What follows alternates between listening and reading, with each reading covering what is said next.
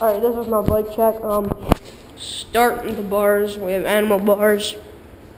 ODI long necks with animal bar ends, stock brake cable.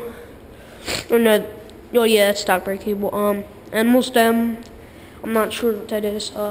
Kink forks, they're from the Kink Liberty, I think. And stock alienation front rim, and stock wheel. The frame is a Kink 2010 Kink Gap.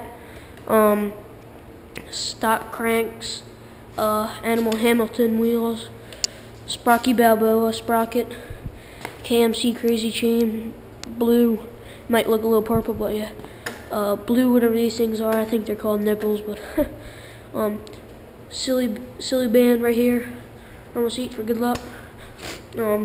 Just a crappy old seat. I got rid of my Kink because it always went up my butt, and I'm not gay, so I don't like that.